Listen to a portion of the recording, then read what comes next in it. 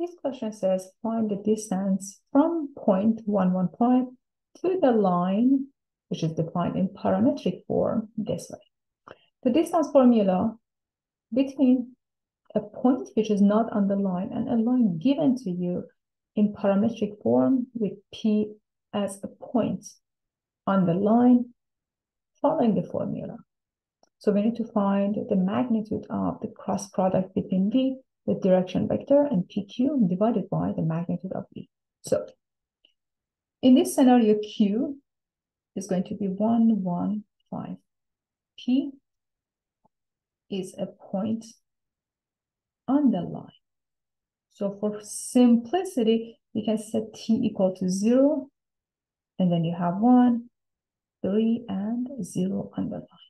The direction vector,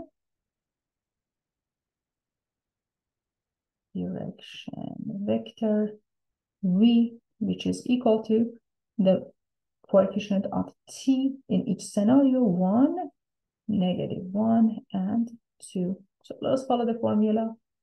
D is equal to the magnitude of V cross PQ. So first we need to form PQ. So here you have the elements of Q minus the elements of P.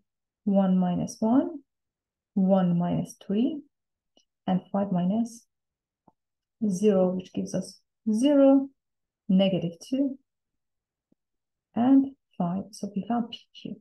Now we need to find the cross product between V and PQ, which is equal to the determinant, unit I, J, and K, and elements of V are 1, -1, and 2 elements of PQ, 0, -2, and 5.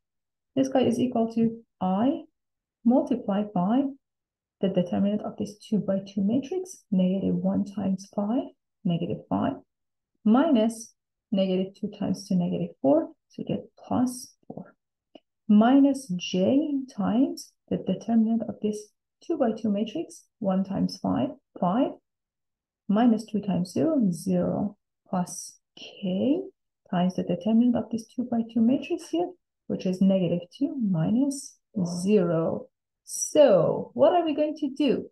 This vector is going to be -1, -5, and -2. What is its magnitude?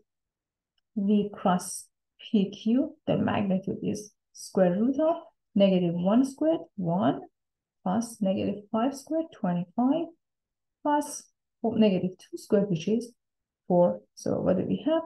We have square root of 29 plus 1, 30. So this guy on the numerator. So D so far is square root of 30. But what is the magnitude of V?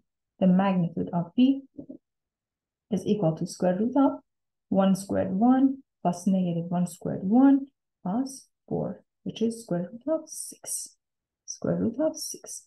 So 30 is 5 times 6 divided by square root of 6. So end up with square root of 5 times square root of 6 divided by square root of 6. So D, or the distance, is equal to square root of 5.